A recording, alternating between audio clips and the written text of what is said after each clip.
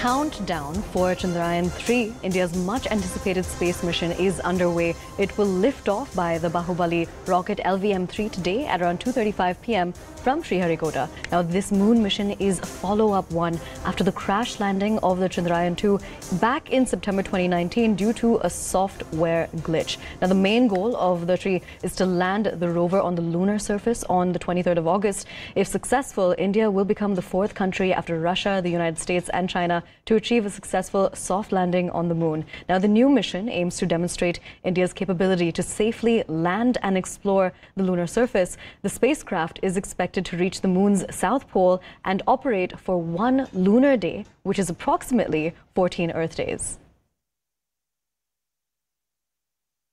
और आपको खुशी होगी, अभी जब मैं आपसे बात कर रहा हूं तो भारत में चंद्रयान-3 की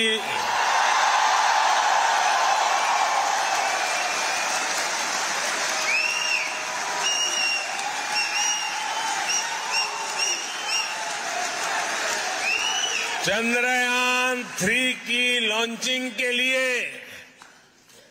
रिवर्स काउंटिंग की गूंज सुनाई दे रही है।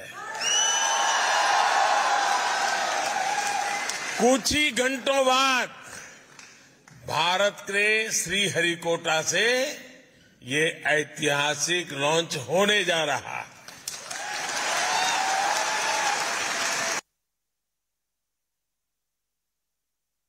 Now, CNN News 18's Sriharikota gets us this exclusive report on ISRO's latest lunar mission, Chandrayaan-3. Take a look.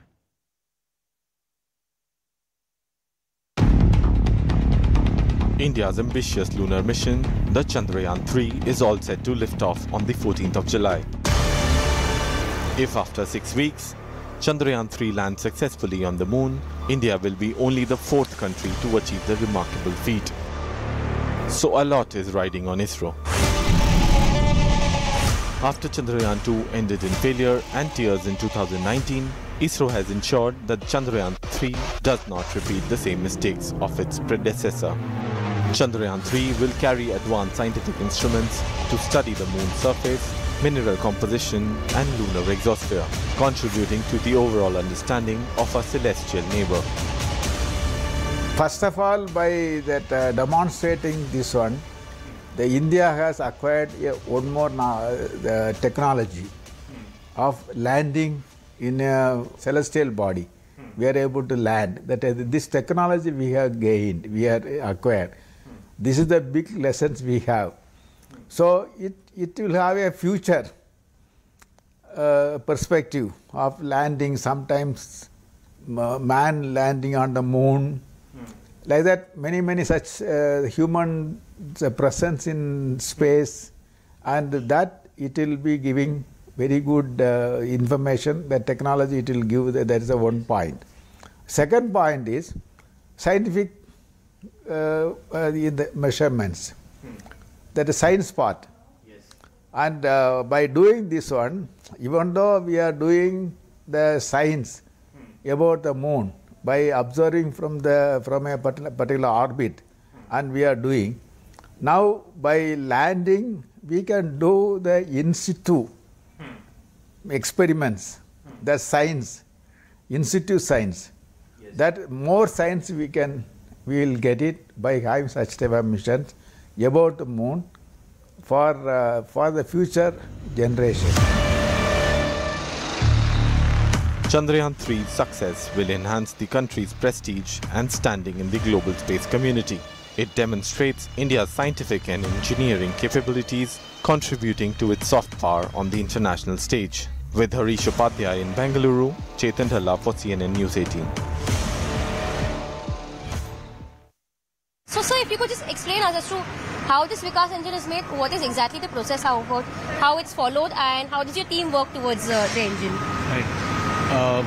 We have been working with ISRO since 1985, as rightly put, and Vikas has been one of the main workhorses and the hardware for which is manufactured at Godrej Aerospace since almost 2 decades now. Similar engine will be going up tomorrow. Vikas engine is largely made up of steel, and the process starts with cutting the sheets on the laser and then rolling them into various shapes, welding, and then creating the thrust chamber, as we call it. And then on the thrust chamber there are many other machine components like pumps, turbines, which are assembled. What we do is we manufacture as per the design given by ISRO, and then do a sub-assembly, and a sub-assembled hardware is then supplied to LPSC, where it is integrated into the stage. The ability to handle parameter variation or dispersion was very limited. So what we did this time is simply expand that further. Look at what are things that can go wrong. So we, instead of success-based design in Chandrayaan-2, we are doing a failure-based design in Chandrayaan-3. What all can fail and how to protect it. So this is the approach that we are taken. So for that we did many things. One, we expanded the area of landing half a kilometer by half a kilometer to 4 kilometer by 2.5 kilometer. 4 kilometer along the track and 2.5 kilometer width. Anywhere you can land. So it doesn't limit you to target a specific point. It will target a specific point only in nominal conditions. 4 kilometer by 2.5 kilometer. And there is one benefit from Chandrayaan-2, that Chandrayaan-2 had a very high resolution camera on board. It's called orbital high resolution camera. This camera gave very good pictures, almost 28 centimeter high resolution image of the entire moon. With that, we were able to find out the landing site much better way than last time. The countdown for Chandrayaan-3 has started, and it's going to be a historic day for the country and ISRO. It could open up opportunity for the country to prove that it has successfully mastered the art of soft landing on the surface of moon, and ISRO not forgetting to ensure that this also acts as a moment to inspire hundreds of young minds, and that's the reason you have the viewers gallery opened up. More than 6,000 people expected there. A lot of them school students who come from various states and cities. I have a bunch of students from Hyderabad here who are here for the launch. How exciting, how inspiring is this? So, it's beyond our imagination. It's like this a man-made thing which is going on Mars all by itself, discovering everything, and we just control it from where we are finding every resources possible, and we can find numerous things on moon, and it can be a base for our future expeditions. This is actually very interesting and exciting to have this experience as school students, and as we're really young, this can be really inspiring, and we all can aspire to take our career in the science path. Now there are 6 payloads on this spacecraft. What really stands out for you in terms of the scientific experiments planned in this? So as for the 6 payloads, I mainly like the rover, because the rover named Pragyan, because it is the one which is going to do most of the research on the moon. It's going to last for 14 days, which is one lunar day, and it is going to do all the research and provide the knowledge to ISRO. True. Let's also take a survey here. How many of you are interested in space science actually? Okay, why? So space is a vast subject, and there's many things which are not explored, and it's beyond our imagination. There are many things that we don't know, and it's wonderful experiencing and exploring all of them. So space is something that we have to explore and to gain our knowledge.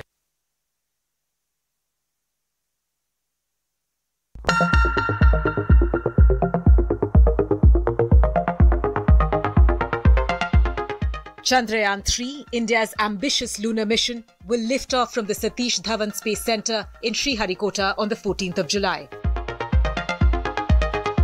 If successful, India will become the 4th country to achieve the remarkable feat of landing a spacecraft on the surface of the moon.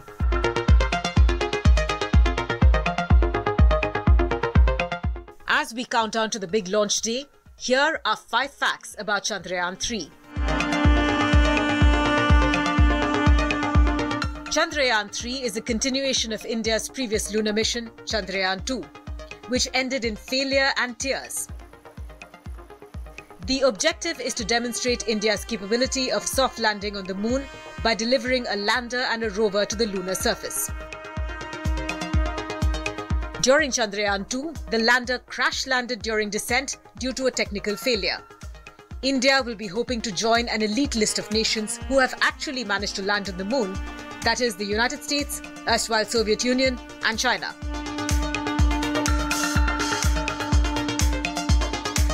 The actual launch vehicle Mark III is a 3-stage medium-lift launch vehicle. Christened as the Bahubali of rockets, it's the most powerful rocket ever developed by ISRO. This is what will be used to launch the Chandrayaan-3 spacecraft. LVM-3 consists of 2 solid fuel boosters and a liquid fuel core stage powering it. The solid fuel boosters provide the initial thrust, while the liquid fuel core stage provides the sustained thrust to propel the rocket into orbit.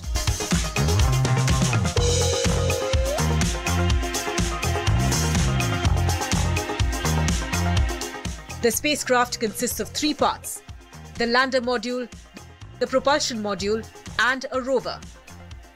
The integrated spacecraft weighs around 3,900 kgs. The main function of the propulsion module is to carry the lander module from launch vehicle injection till the final lunar 100-kilometer circular polar orbit and separate it. The lander will make a soft landing at a specific site on the moon and deploy the rover. The rover in turn will carry out chemical analysis of the lunar surface. The rover will be moving only within a limited range, that is, within the sight of the lander's cameras. All data collected by the rover will be transmitted first to the rover and then to the orbiter and then back to Earth.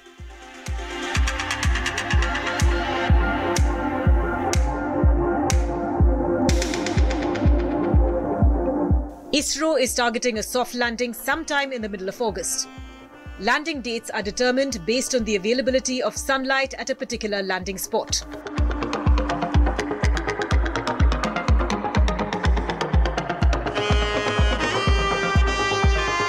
ISRO has designed the Chandrayaan-3 lander and rover to function for 14 Earth days, which amounts to 1 lunar day. After that, it will be a period of 14 Earth days of darkness at the landing site. So the rover and lander will not be able to recharge their batteries during that period.